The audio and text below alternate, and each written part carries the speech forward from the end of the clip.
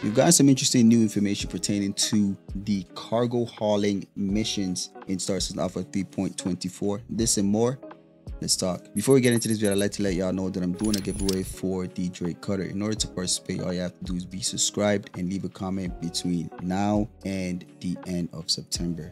Let's get into the video. All right, guys. So not too long ago, with the latest Star Citizen Alpha 3.24 patch, we've gotten some more information pertaining to how the new cargo hauling missions is going. And so the very first one here, it says for cargo hauling missions, it says located under the hauling tab in the contracts manager. So this is how you'll get these missions. I feel like the contract manager list is getting way too long. They need to find another way of representing these categories of missions anyways, but just my thoughts. It also says here you will require a ship that can carry at least 6 SCU, as a mission will have you carry about 6 to 10 crates worth of cargo to another location. So yeah, so that's going to be the minimum requirement for those that want to get into hauling. So when you think about starter ships, these are things you need to consider if you're looking to get into the game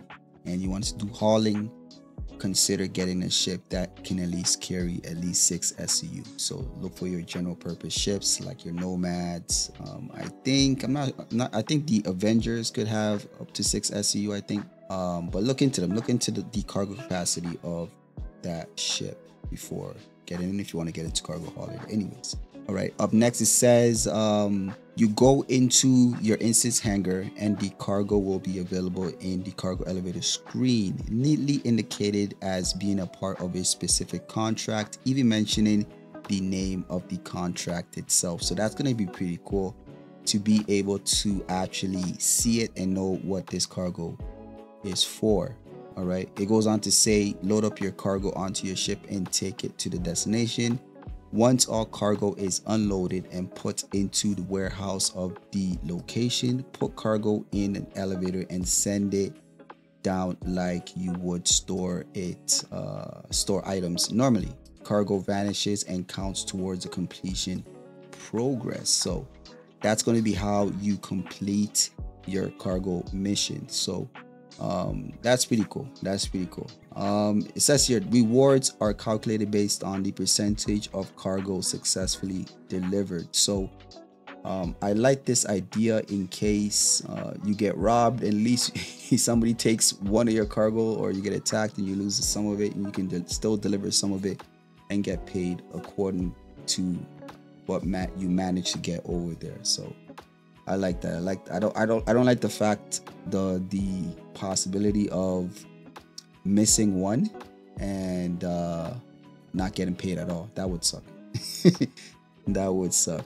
All right, so it continues to say failing to complete missions within a 5-hour time frame will mark all remaining cargo as stolen. Interesting. So would it be marked as stolen if you're the one, if it's on your ship, or even somebody, let's say somebody finds your ship somewhere and find this cargo and puts it onto them?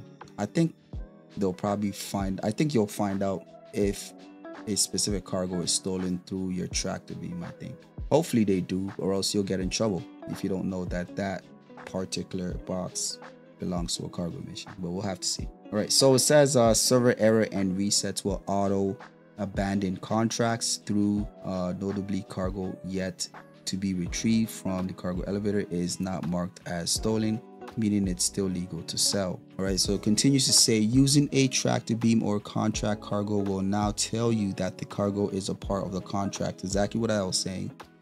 And on the UI section, that also tells you what it is and the weight of the tractored object. That's pretty cool. Continues to say hangars now visibly have 2 layers of doors to fly your ship through. Ostensibly one part of the spaceport model and one belonging to the hangar itself. Normally no impact because they open at the exact same time, but of course evil users can experience only one layer of doors opening, meaning we are trapped. Hopefully this never makes it into the live servers. Imagine getting stuck, but that's interesting. All right, so it says here, manually abandoning the hauling mission gives you the option to return the cargo to where you collected it from. Interesting, but this seems like a placeholder because the mission is still considered active, effectively preventing you from taking another hauling mission while active, nor do there any visible incentive to return this cargo unless you want to get rid of the stolen cargo for free. So I guess, yeah, it seems like it's a placeholder. They need to, if you abandon it, you should be able to have access to, like, in case like there's a bug with the actual mission, you should be able to just abandon it and get another one, right? So hopefully they figure out a way to do this in a clean way where you can easily get another mission right away and not be locked behind a broken mission.